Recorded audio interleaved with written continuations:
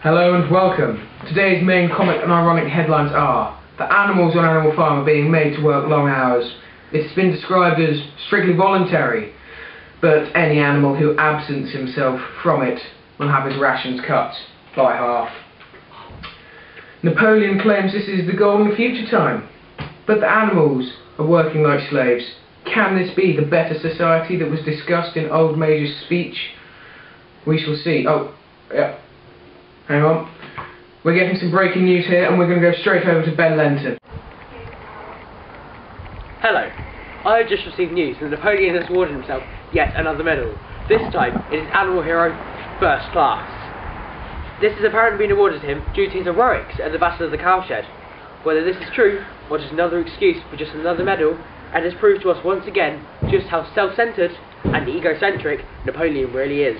Back to the studio. Thanks, Ben. And now, over to the sports news. Pigtown FC's manager Minimus has declared Napoleon his star player of the season, calling him Lord of the Swill Bucket. More on that as it comes in. But now, over to the weather with, you guessed it, Ben Lenton. Hello, this is the weather with me, Ben Lenton.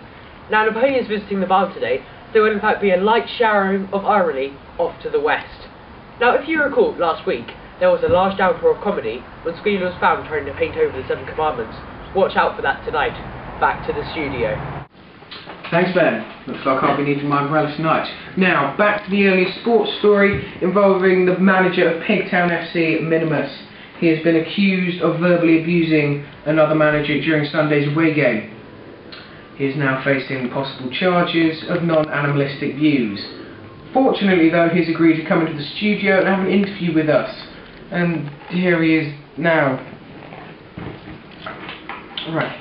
So, Minimus, what do you think of these allegations? I think it's absolute rubbish. I've never abused another manager and never would. Well, are you sure about that? Because we have concrete evidence that you have. What? What? Goodbye. Well, that was certainly an unorthodox appearance there. I'm very sorry to say that is the end of the show. So, it's good night from all of us, including me, Ben Lenton, and Minimus the Pig.